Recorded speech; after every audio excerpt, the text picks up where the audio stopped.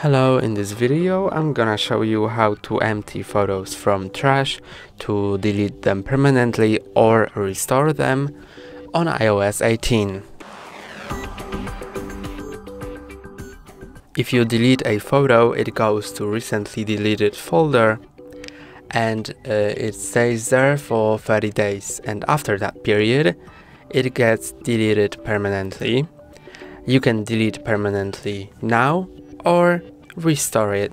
Let's go to photos and scroll down to recently deleted.